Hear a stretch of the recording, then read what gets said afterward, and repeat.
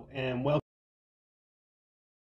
to the ArcGIS API for JavaScript, building apps with React. My name is Tom Wason. I'm joined today by my esteemed colleague Renee Rubalcava, and we're going to tell you how to get the ArcGIS API into your React applications. The good news is this is easier than ever. If you've been following along throughout the years, there's been a few hoops you may have had to jump through here and there, but as of the latest release, 4.18, I would say, it just works. Or at least it works as well as integrating, like mapping or charting and like dynamically fetching data asynchronously and, waiting for React to render some DOM so they can use WebGL to draw into and all that sort of stuff. Like many of those libraries, we have some off-the-shelf, ready-to-use components you can use to just drop into your React app and get going right away. This is the easiest way to get started. The library is called react-arcgis, and it's just got a very bare bones set of components for you to work with maps and scenes. The easiest one to understand is web map. Pass in a string representing the item ID, and it renders out the web map right there. Same thing for a web scene, just pass in the item ID.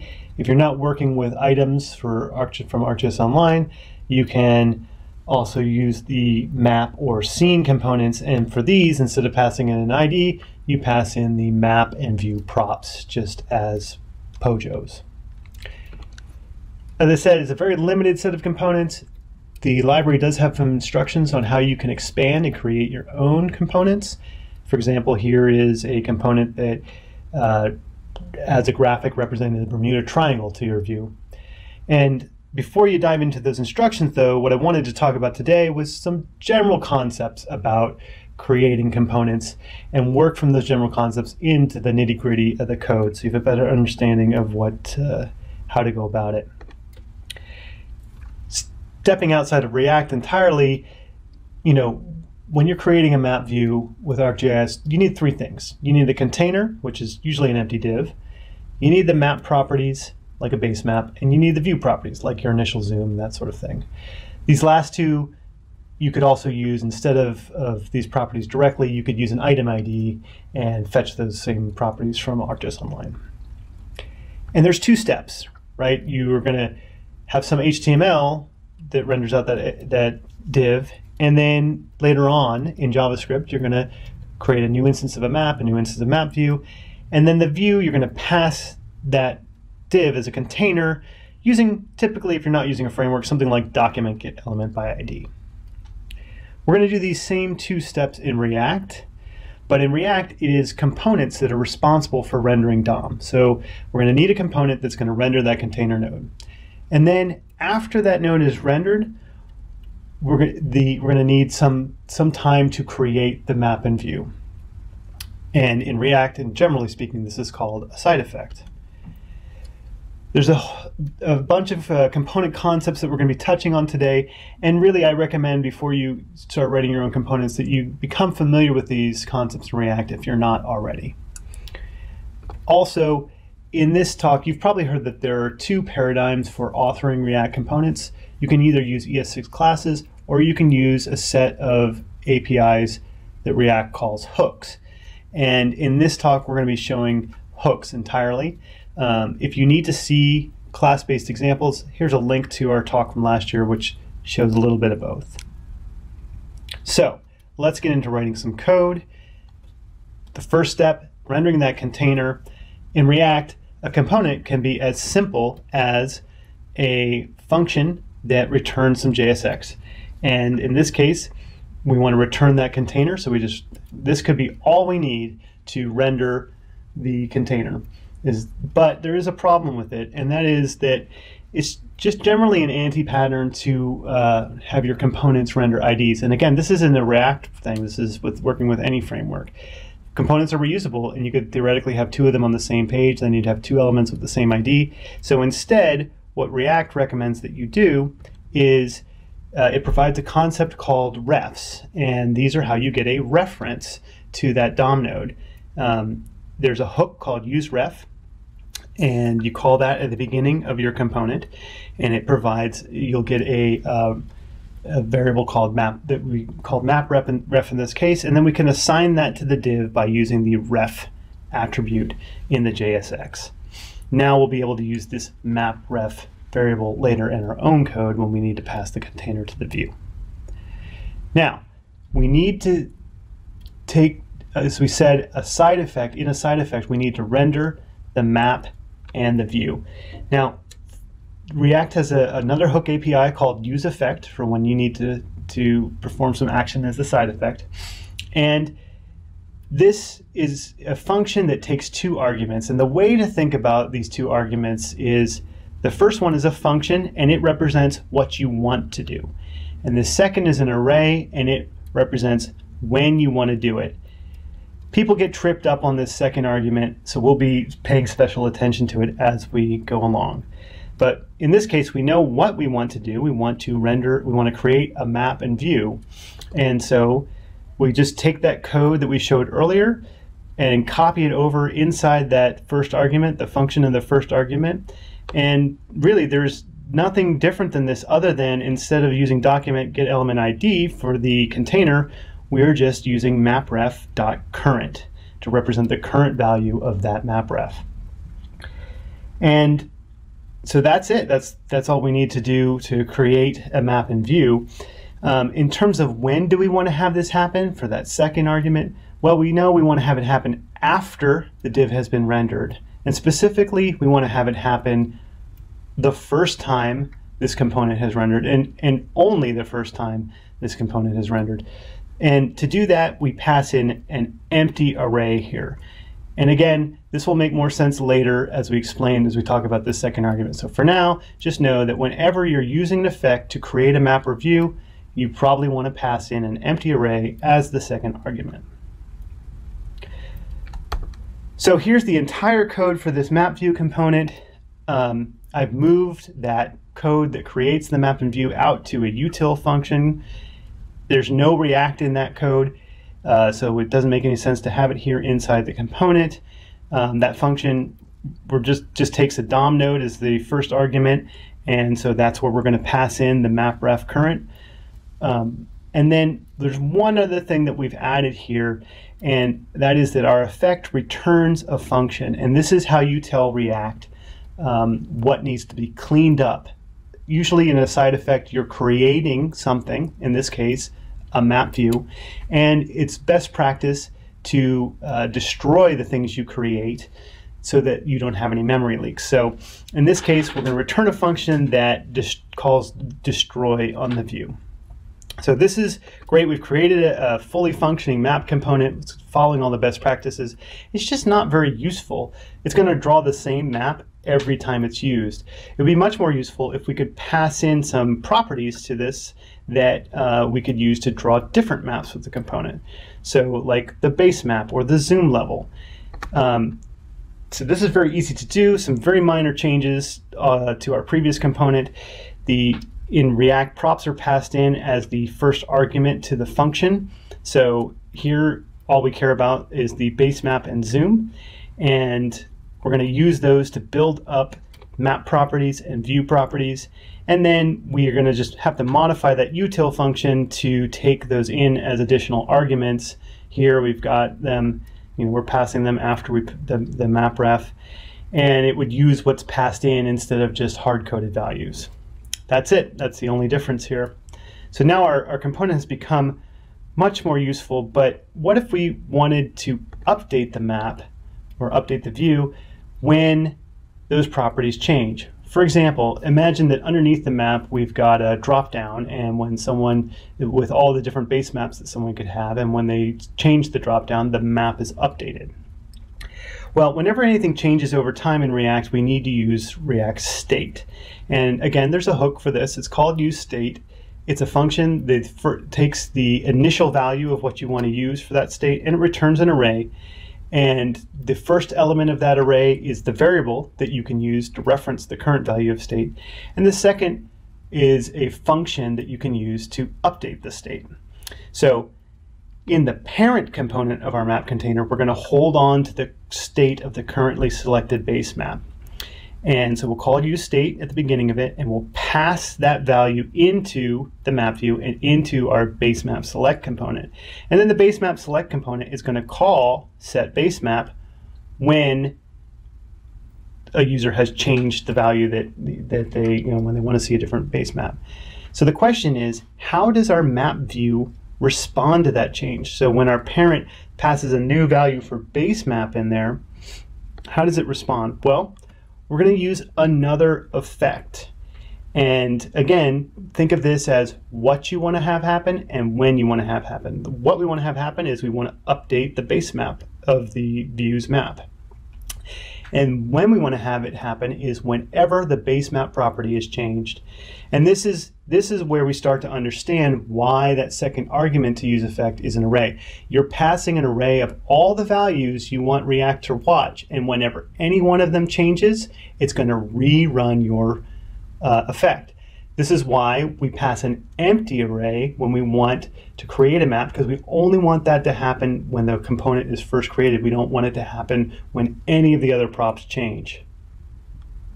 There's one problem with this effect though, and that's that view will be undefined here when we try to set the base map. And that's because if you remember the other effect that we had, we defined view as a local variable there.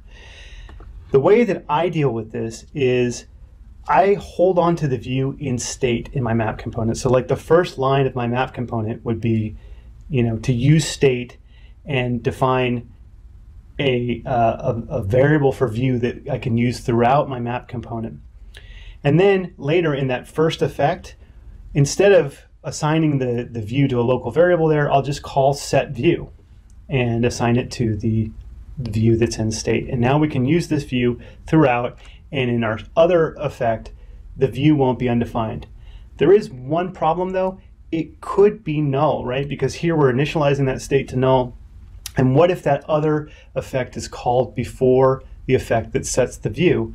There's no guarantee in the order in which these are called. So we got to do one other thing here. We got to put a guard in there to make sure we don't try to set the base map on a view that doesn't exist.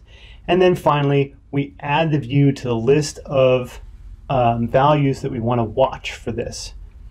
As a general rule of thumb, if you use a value inside your effect, it should be inside, you should have it inside of your array of dependencies there. So now we've got a map that can respond to changes in React state. This is much more useful to us. There's one last thing. What if we want to update React in response to changes in the view? And we can do this by, for example, if when the zoom changes on the view or if the user clicks on a view, we want to tell React about that. Well, you can pass in callbacks to a component the same way you would pass in other props. Previously we were passing a base map as a string. Well, here we're going to pass in a on-click callback as a function. And we'll use yet another effect to wire up the callback as the event handler for this callback. This looks just like our base map one, only instead of setting a property on the view, we're going to call view on click and pass in the callback. And the only other difference is that we are taking advantage of that cleanup function to remove the handler once either the view has been destroyed or when this component's being destroyed. And we're just going to, again, a best practice to prevent memory leaks. So you can see that components are a critical bridge between your React app and the ArcGIS API. And we've shown you how to have sort of two-way communication across that bridge. Now we're going to zoom out from the component level to the sort of app level. Renee is going to talk about some React concepts and patterns that you can find useful there. Hey, thanks, Tom. So I want to talk a little bit about using the ArcGIS API for JavaScript with React, and specifically ESM, which was just recently been released as well for the JavaScript API. So how do you write modern React and the ArcGIS API? Historically, it's been a little tricky, only because the API was deployed as an AMD build. There were some workarounds you could use to get everything to work correctly. We have a Webpack plugin. If you were not using Create React App, that you could use that Webpack plugin to get everything to work, but that's no longer the case today. So when you're working with React, the big question always is, how do I manage global state, right? And part of React's appeal is the fact that this is a very flexible part of your application design that you can tweak with. It can vary from team to team. React, at the end of the day, is a UI library, but it's a UI library that manages state, right? So it kind of is a state library. So you might not need Redux or MobX when you're working with React. It just kind of depends on what you want to do. React comes with a context API. And the context API is a very powerful API it's actually been there in React for a long time. It was just kind of undocumented, and some libraries were using it under the hood, but it's now fully documented, it's been fleshed out, and it's something that you as a developer could take advantage of. So when React introduced hooks, they introduced a use context hook, which basically allowed you to create a context, and now you can go ahead and use a hook for that context, and that context would expose some values and maybe some methods to do things. So the use context hook gives you access to those various properties. You could do something like maybe theme the map, right? So if you either want to have a dark theme or a light theme, that could be stored in a theme context. So you could do something like, get the theme and then decide what the theme property is, and then assign a base map for your map based on that theme. That's just kind of one of the things you can do. One key bit, though, I always tell React developers is be sure to modularize your API usage. What you probably should avoid is loading the API directly into your components. You should probably have modules where you isolate API usage. It's easier to debug, it's easier to update, and work with inside your React apps. So, like I said, keep all the API work separate from your UI, right? And this is a pattern in progressive web apps. Separate content from navigation.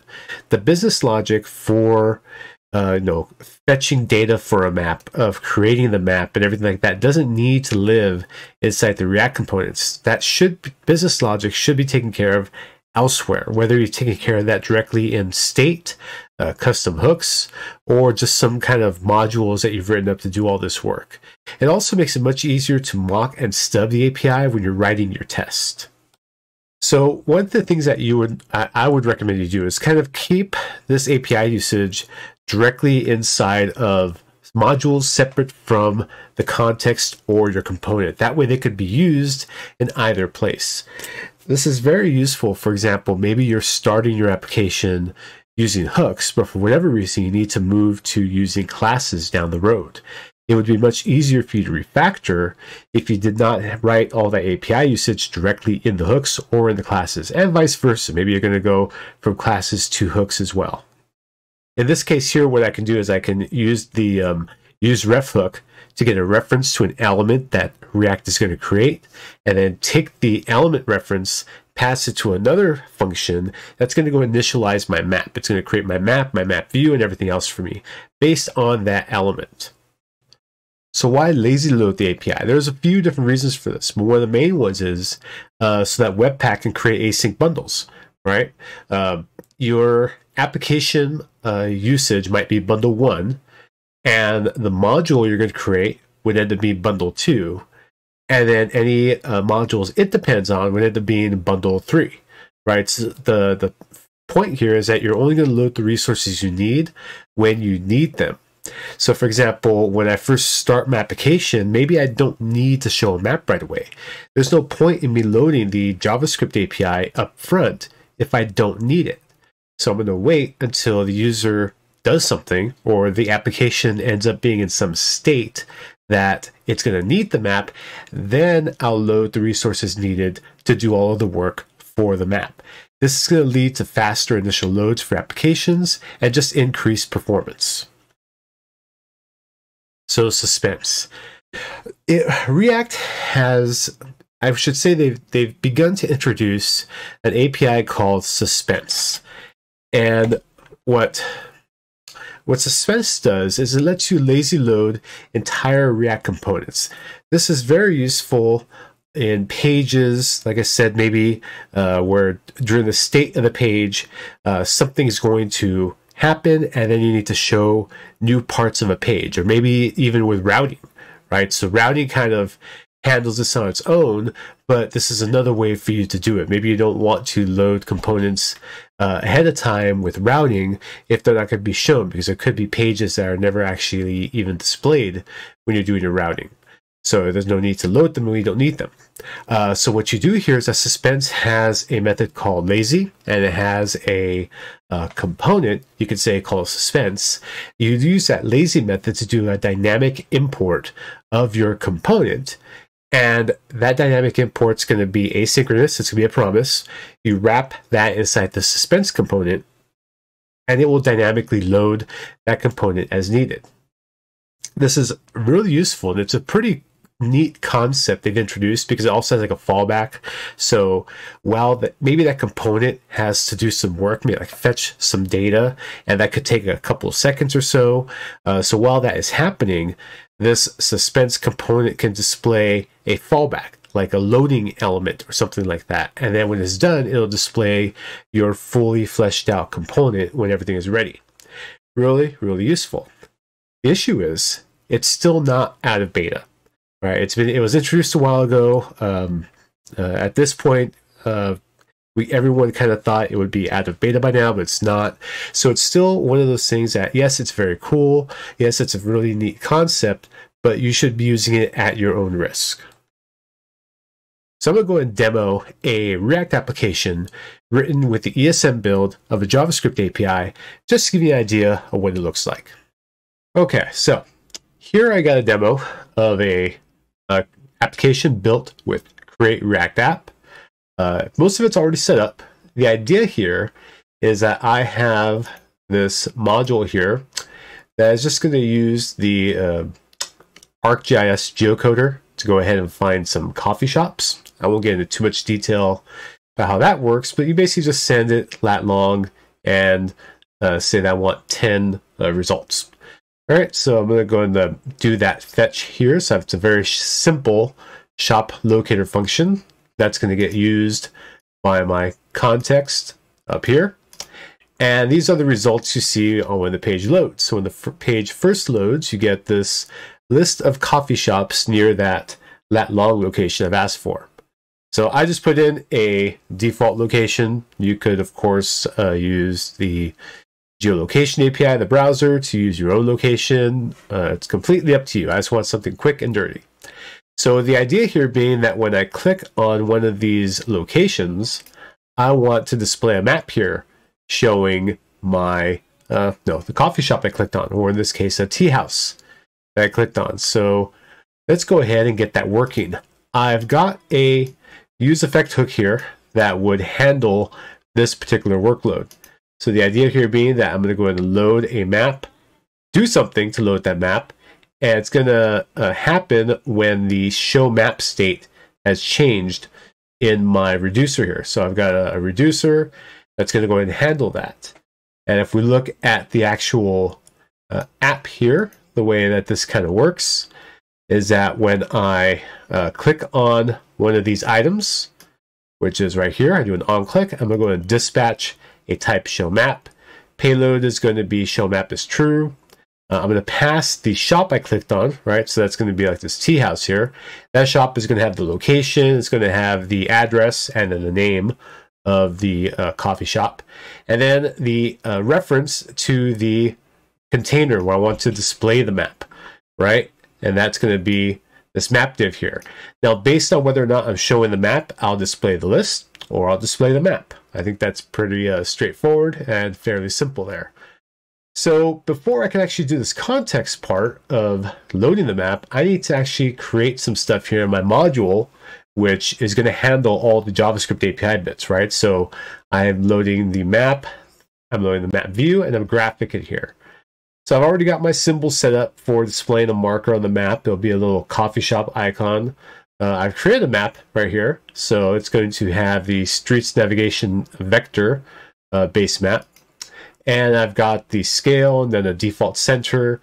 I just want to show the compass, the zoom, and the attribution widgets. So that's what the UI components is going to do. I don't want any...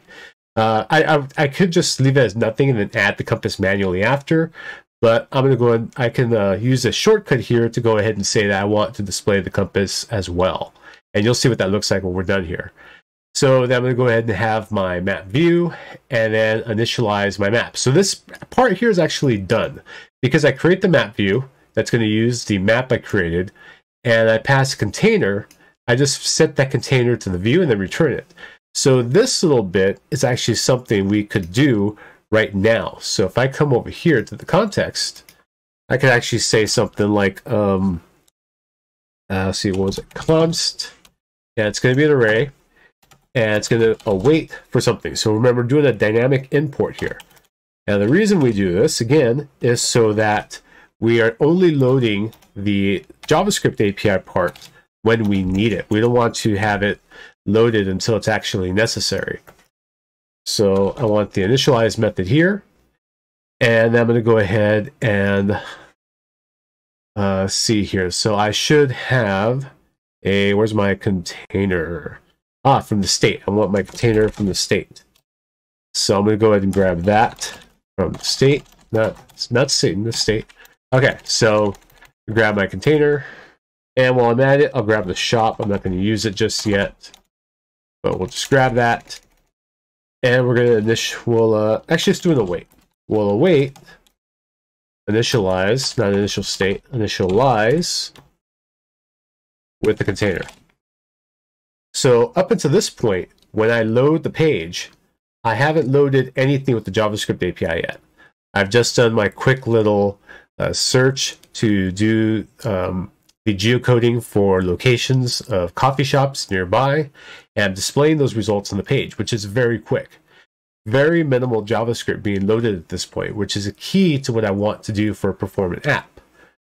So let me go ahead and refresh that real quick, just get another look. Okay, so now if I click on one of these, I get my map. See, there's the compass I was talking about. There's my zoom buttons here, and the attribution is actually below here. I've got a minimum height set here. So right now what we don't get is we don't have a marker on the page. We need to set that up. But at this point, I've just set the container for the map, and I have a default center. So now what I need to do is I need to pass this shop to another function that's going to go ahead and center the map and then display the icon for that. So let's go ahead and do that now. So let me look at this here. I have a show location method here where I need to do this work. So that show location method takes an item, which would be the shop, and we're going to pull some stuff from that. So let's go ahead and remove that to-do comment. Let's get the attributes and the location, and the extent from the item. So these are all properties that we get back when we do a geocode for the coffee shops, right? This comes from the geocode service. So now what I can do is I'm going to create a new graphic. So const graphic is going to be equal to a new graphic. And that graphic is going to have some attributes. We'll just leave those for whatever we get back. It's going to have a geometry. And that geometry is going to be a type point. The location I get back is actually an XY location. And XY is something that I can pass to the geometry. So we've got that set up. I need a symbol, which I've predefined up above to have a little coffee marker. And I'm going to go ahead and provide a pop-up template. But it'll be a very simple pop-up template. It's going to have a title that's going to have the place name, which is a property I get back from the geocoding service. And the content is just going to be the place address. And that's the field, or ADDR, is going to be the field I get back from the geocoding service. All right, so there's my graphic. So at this point, I can go ahead and say that view.graphics.add graphic. And one other thing I get back from the geocode service is going to be, oops, I spelled const wrong up here. Fix that. Is going to be the extent for that particular location. So it provides an extent for me that is kind of a nice extent to zoom for that particular feature. So there we go. So we've got that. Let that build. Oh, I've got to go ahead and use it over here. So now I can pull one more thing here. I'm going to grab the show location function, and then we're just going to await. We'll actually have to await. We can just do show location for the shop. Okay, so now if I go ahead and click on one of these locations here, there's my map, there's my coffee marker, and it's right on top of the location where that shop is going to be. I can click on this, and I get my pop-up for the name of the shop and the address. I could go one step further here if I wanted to. I could add a button to do directions to that coffee shop from my location. But once again, the idea here is to kind of show you how this all works. So let me do a build real quick of this, and this will take a few seconds. So let me build this. Okay, let's take a look at the production build here. I'm going to go and reload the page, empty the cache, and let's look at the JavaScript being loaded here. So altogether, I've loaded 71.8K, roughly 72 kilobytes of JavaScript, just to display this first page, which is great because that includes the little module I wrote to hit the geocoder that's returning my results, displaying them and everything. Fantastic. That's a very performant page up front, very minimal JavaScript to load. And now if I click on one of these here, and it's going to go and display the map, you'll see I've loaded 12 more JavaScript files and a total of 636K to display my map, which is great, right? Now, I don't necessarily want to display or actually have all that JavaScript loaded up front, so I don't need to. So what's the point of having it load? So that's why I go ahead and use a module like this web map module I have here that does all the work with the JavaScript API, and use the context to go ahead and dynamically import that module so it's deferred until I actually need it. This is kind of my point when you're building applications with React, and actually applications with any framework. Defer loading the JavaScript API until you actually have to do it. Right? And that'll give you very performant applications. And with that, I hand it back to you, Tom. Thanks. Thanks, Renee. As you can see, the ArcGIS core library is really great for those scenarios where you are doing the typical workflow in modern web application development where you install and import from your dependencies. But you might find this is not always what you want. The ArcGIS API is not your average NPM dependency. It's a really powerful API. It's a very rich set of capabilities, and that means that it's got a large footprint. So internally, it uses a lot of dynamic module loading and web workers to ensure that your users don't end up having to download more of code than they need at any time than they need it. So this is great for your end users, but can cause some problems for your build tools that can slow things down, or it can be incompatible with like some of the default settings of your build tools, out of line with what their expectations are. And this can be a problem if your build tools are one of these so-called no-config build tools like Parcel, or they're doing some something cutting edge or unexpected with dependencies like caching them or that sort of stuff. So for these scenarios, we have another option for you. It's called esri-loader. Esri-loader is a package that you can install from NPM, or you can install it with Yarn. And what it does is it provides you a function called load modules. And load modules takes an array of module names, ArcGIS module names that you want to use.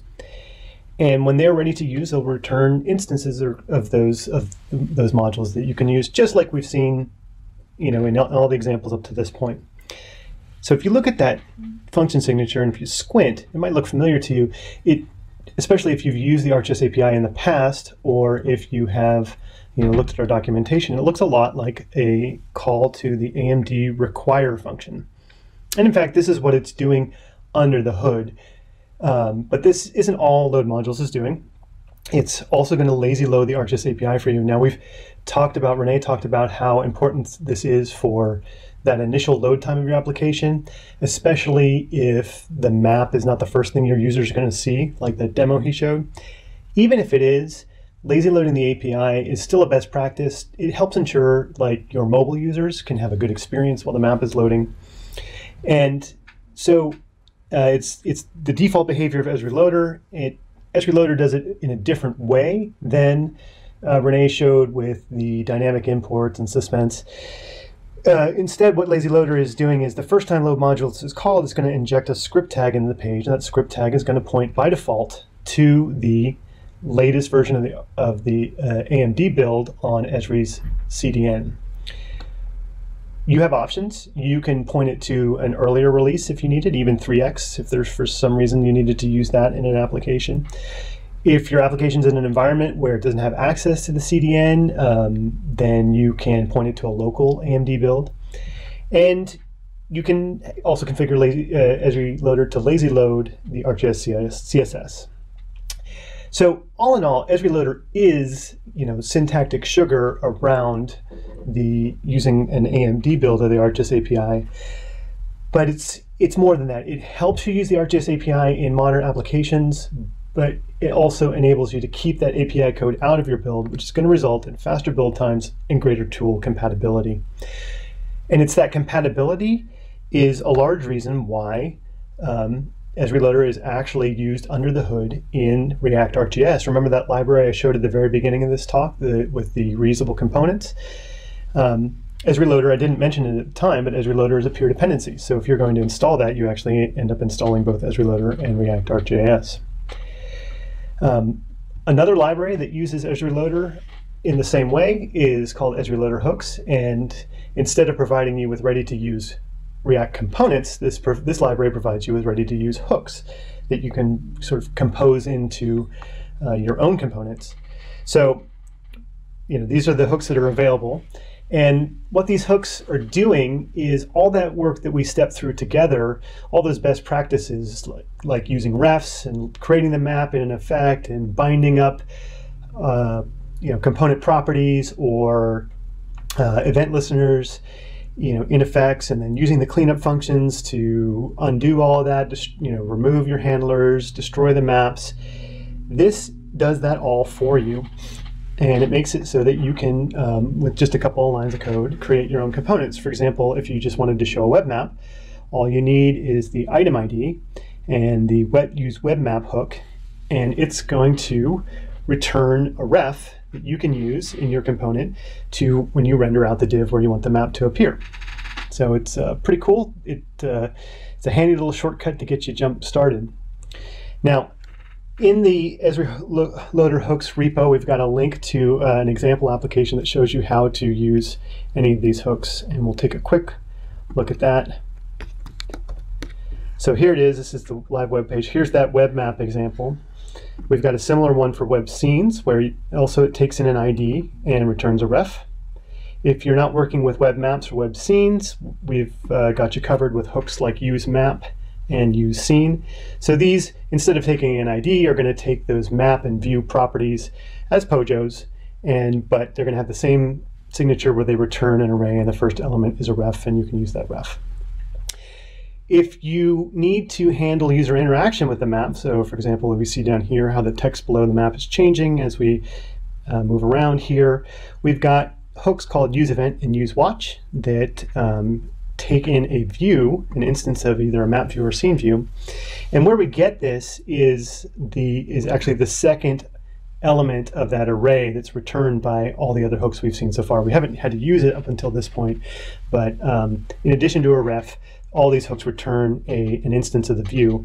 And then you can then use that to compose your own components with other hooks from this library. So that becomes really powerful. Similarly, we've got one last set of hooks around adding graphics. So they do the same thing. They take the view, and you can just pass them JSON representations or POJO representations of graphics that you want to have added to the map. So we've seen how esri-loader is useful if you are creating a library that you want to be used in any kind of with any kind of build tooling. That's probably not the first thing you're going to do after this talk. So when would you use esri-loader? Well, it's really helpful. It may not be the tool. You might prefer ArcGIS Core for production applications, but esri-loader can be helpful for scenarios where the build times are critical. So where you're kind of iterating a lot, rapid prototyping, hackathons. And it's also a tool that you might use if you just have kind of limited use of the ArcGIS API in your application, and you just don't want to deal with your any potential problems with the tooling, and especially if you're using tooling that's really opinionated or is doing some cutting edge stuff. So it's that last category of scenarios I kind of want to take one last example to look at. I wanted to see what it would be like to add the ArcGIS API to a Gatsby application. If you're not familiar with Gatsby, it's an opinionated framework built on top of React.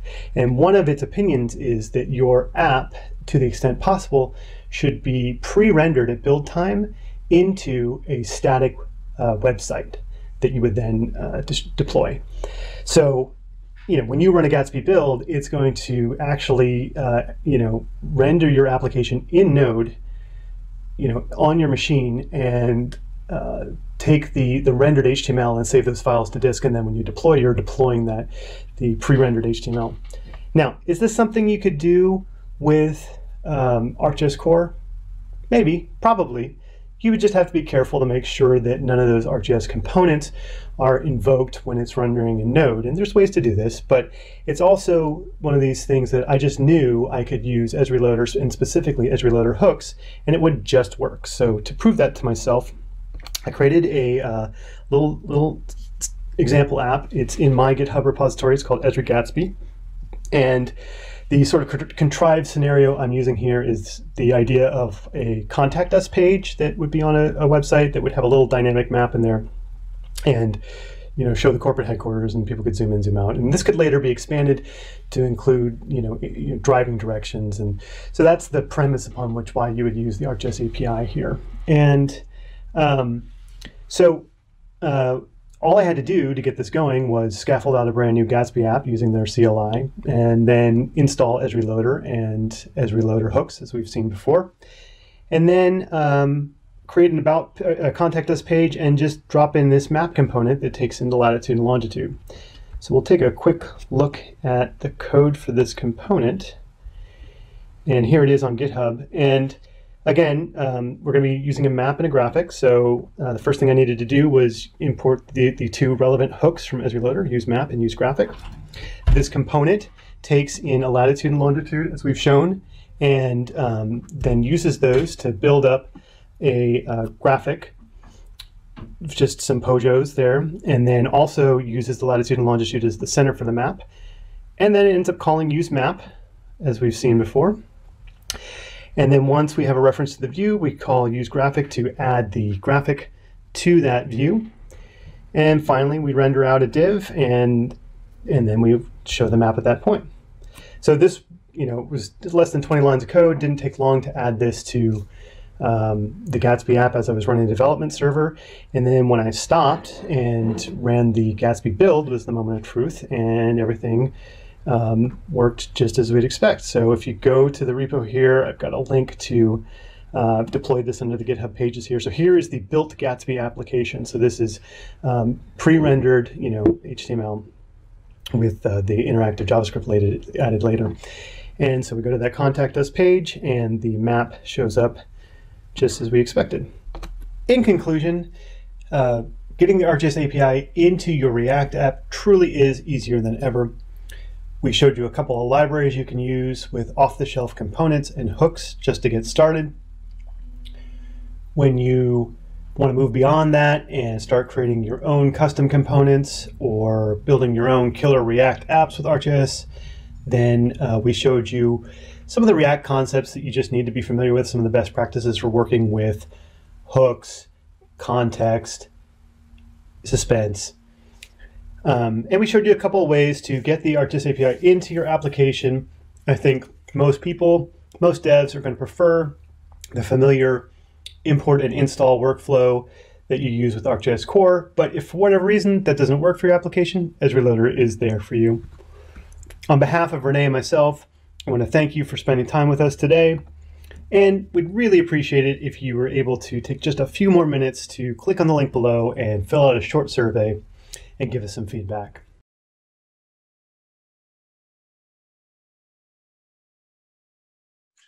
Hey folks, thanks for watching our building ArcGIS API for JavaScript apps with React. So myself, Renee, and Tom are here to cover any questions you might have.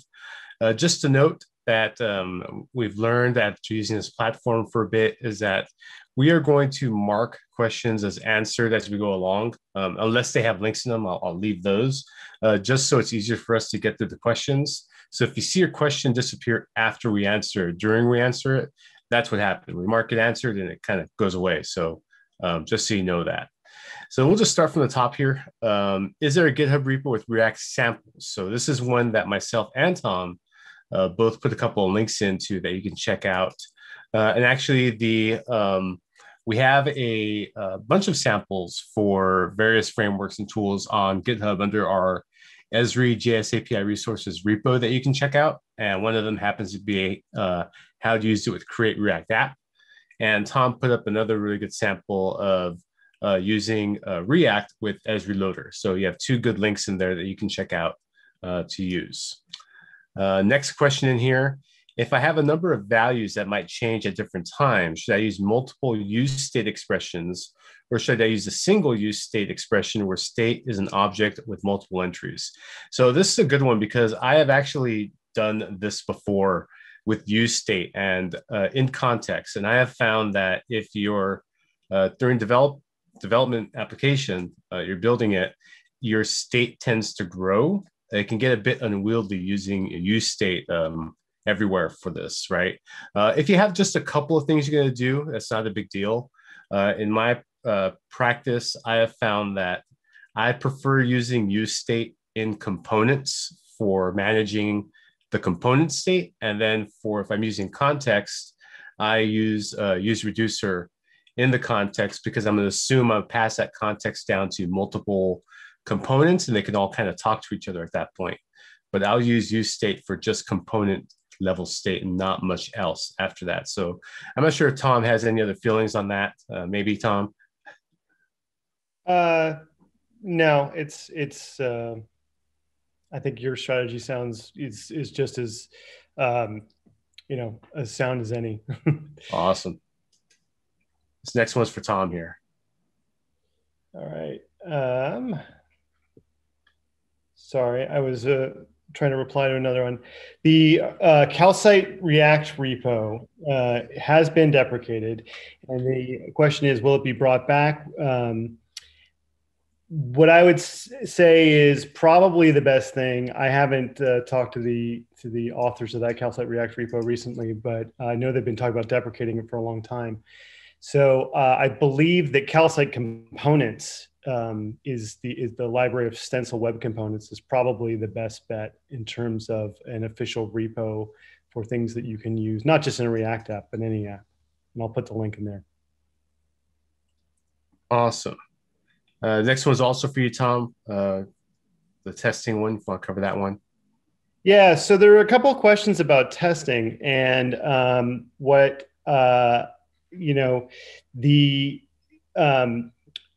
in terms of this question is asking, what library do we recommend using for testing? And there was another question about how to test the ArcGIS API code that gets run inside of a componented mount call. And what we recommend is that you don't do that. You shouldn't have to test the esri-gatsby API code. We do that. What I recommend doing is, Renee talked about modularizing your use of the API. So you create your own module that exposes a function that will call the JS API methods. And I think in all of your component tests, you should just stub out that function and not test it. So test that your component is responding to user interactions and it's calling that function to load the map when it should, but don't test the code that actually loads the map. Typically, that's pretty much boilerplate code that comes directly from the API sample pages, that sort of thing. And by not having to load the JS API into your tests, it'll make them run faster, more reliable, instead of having to wait for this asynchronous stuff to happen. So that would be my recommendation for both of those questions. Awesome. So the next one's for you too, Tom. Is it bad to set a view as a ref? Yeah, so I've done this before. It's a good question. In the talk, I recommended use state. Before that, I was doing useRef for views. It worked out fine.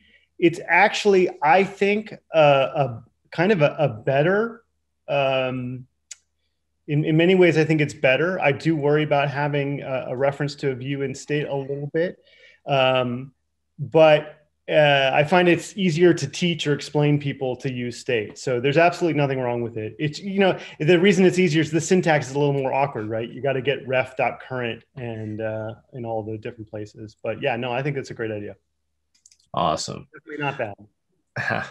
So the next question here was, is there an Esri-focused environment generation command similar to create React app that would show a sample map using React? We do have something right now. So I put a link to that in the reply to that question, pointing to our ArcGIS CLI. Now, it used to provide a React template, but it no longer does that anymore. And we don't do that anymore because it just works so seamlessly with Create React App now, especially with the 4.19 release. You no longer have to copy the assets folder over. So if you've used 4.18 and ES modules, there was a requirement you had to copy all the static assets over, and we showed how to do that. You don't have to do that anymore. We actually, by default, are going to request static assets from our CDN. You can still copy them if you want. It's completely up to you, and you might have to if you're in a sandboxed environment without any outside network access.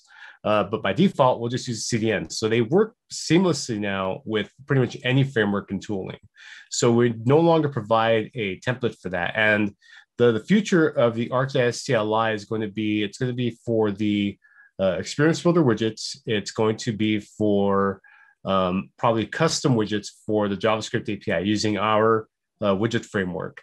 But we might even remove the templates from that in the future and maybe just have repos set up. And there's a way that you can use npm directly to install a repo as a template application. So we're still investigating it. Any changes like that won't happen until after the 4.19 release and probably before or at 4.20. So we'll keep you updated with that in the future. But in the meantime, we do have plenty of samples. Well, we have samples on the JS API resources on using React and the JavaScript API. So you can check that out. Next one here was, do you prefer using Esri requests over Axios or Fetch API? So really, realistically, in any application, the reason you'd want to use Esri requests is working with ArcGIS-based services, because we take into account any authentication that might need to happen in that case. There, depending on the server and the service you use, it could be a different error that comes back for authentication needs, and we handle all those different use cases. We even handle IWA, PKI, and different the security models to let you know that you need to have a token or something or credentials provided for a service. And if you're not going to use it strictly with ArcGIS services, you're going to call like a third-party service, then there's no reason you can't use Axios or the Fetch API natively to get that done. But like I said, Esri request will handle any authentication that needs to happen with the services you're calling. So that's when you'd really want to use it for your projects. And under the hood, we just use the Fetch API anyway in Esri requests. It's just we there's a lot that happens in Esri requests to make sure that your applications work correctly. So I hope that answers that question. Next one here is samples with TypeScript and React. I did put a link to a sample in here. And this particular sample actually was something I put together for someone. They were curious about using our custom widgets in a React application. And if you've ever tried it before, especially with TypeScript, you have React JSX, but you also have our JSX, which is not based on React. And it can be tricky using the two of those in the same application. There's some pragma and some tricks you have to do in the files to make the TypeScript compiler know you don't want to use React to build certain files in JSX. So that's what this sample shows, but it just kind of gives you a good idea. There's not really anything special using TypeScript with React and the JavaScript API. Everything just kind of works anyway. There's some things to keep in mind, especially with using like useRef for divs. You want to make sure to type the useRef as an HTML div element is the expected element to come back, and use that for useRef for anything. If you're using useRef for objects, something like that, type it so it knows what to expect for the ref.current that you're using, right? So hope that answers that particular question. Okay, here's another question down here. This one's not specific to React, but this is, we want to allow our users to create custom maps that they can edit. And question is, should we create one account for organization, have many customers creating maps under one name, or have an account for every user? So if you look at the licensing guidelines, you have to have one account per user for your organization that's going to be doing any work like that. So I'm not going to answer licensing questions, but I can tell you definitely want one account per user. If you have questions about that, maybe go to the Ask the Experts section and ask them about what the licensing details are for that. So next one here, I think this one is for Tom. Are there any plans to expand Esri React ArcGIS repo to include more pieces of the JavaScript API? So Tom? And the short answer is no. That's at this point that repository is really just a quick way to get you up and running really quickly with React and esri-loader, because it does use esri-loader in the hood. So, and that's why we spent so much time here today, and in general, trying to teach you guys the patterns for how to create your own components, because really we found over the years in any context, not just in React, but Angular, it doesn't make sense for us to build a whole bunch of component libraries. It's better for you to build purpose-built components on your own. We just want to handle the plumbing under the hood for getting it into the application and the build tools, and then show you the patterns for how to work with those component frameworks. Awesome. Thanks, Tom. So this next one came up here probably from what I was discussing before. Is it necessary to use TypeScript to customize Esri widgets? So our widget framework, if you're using our stuff, is TypeScript focused, and it has to do with our decorators. You might be able to do it without using TypeScript. However, I'll be honest, I haven't done it without TypeScript, so I don't really know. Using the decorators and everything might require a little bit of Babel magic to get everything to work. But if you try it out and give it a shot and it does work, please let me know. That way I can tell others it works. If not, I'll try and give it a shot at some point down the road. Oh man, okay, here's one. What is your in mid production using version 4.18 with the reissues moving to 4.19? So far, I haven't seen any really big breaking changes going from 4.18 to 4.19. We do have a repo up on GitHub called under Esri.org called, what is it?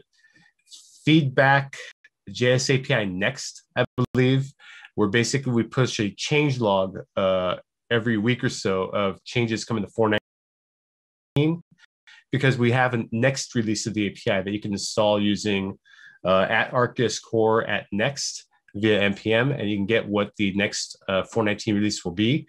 And we have a change log up there. So you can try that out ahead of time before 4.19 comes out to see if there are issues with your app.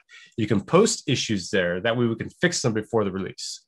So that's always available for you. Let's see. Oh, the hackers poster in the background. So I got this at Half-Stack last year as a gift for presenting from the crew over there. So yeah, that's where that came from. Okay. Do you have an example of widgets communicating with each other in a React app, for example, using multiple widgets to filter a map, and so on? That would be more in line with using like the context API that I showed in the sample here, and like using some sort of state management. The cool thing is like the use context is that you can pretty much just pass that around to any other components in your React application, and they can all communicate with each other. The way you do it in React, vanilla React, is the same way you would do it using the JavaScript API. There's nothing different in terms of that, right? And then I guess I should cover too. There was another question about using MobX. Should you move to context? You don't have to. No, not at all. If you're using MobX or any other state management for React applications right now, there's no rule or anything that says you have to use context API in your applications, because it's just another tool available to you. It's my preference, but it doesn't mean you have to do it, right? So here's a good one here. Are there any performance benefits using ESM versus esri-loader? So one good performance benefit for esri-loader is the fact that your application itself will load up pretty fast when it starts up. And then what's going to defer loading the API till you need it, the same way I kind of talked about. Just remember the Esri loader is still using Dojo under the hood. It's going to have a whole large Dojo file, and you're just kind of off deferring all of that till later on in the application. ESM is more of an ergonomics thing, right? You're going to be able to write everything in import statements, write it just like regular ESM ports and stuff, and it just makes for a good developer experience to write your apps. And it's built in your application, right? So you can do some good tricks with it. That is it for our question time. If there's anything we weren't able to answer for you, please go to the Ask Our Experts section of the Dev Summit, and you can post your questions up there. Thanks for attending, people. Appreciate it.